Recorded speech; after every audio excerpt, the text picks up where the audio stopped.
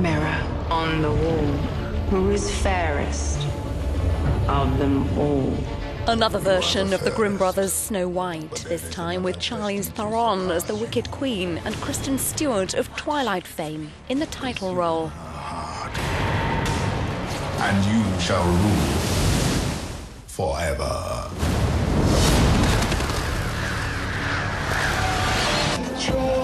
London's Leicester Square was transformed for the world premiere with fairy tale scenery and even black ravens. Most of the movie was shot in Britain. I think this is a story that's very much a cautionary tale. If we place our value and our self-worth in things that is inevitably going to happen to us, then we're doomed. And so, yeah, I think this is very much a cautionary tale. Stewart says her Snow White was quite the action girl. I love challenging myself physically, but I have to say the reason that they hire big burly guys to do these action movies is because it is hard.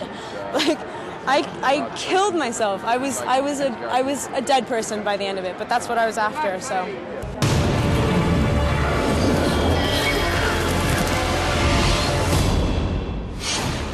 Who are you? Why is the Queen wants you dead? You should know you're the one hunting me.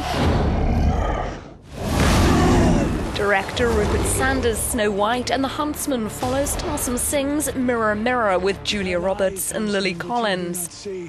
But Sanders says the two films have little in common. She is destined to end the darkness.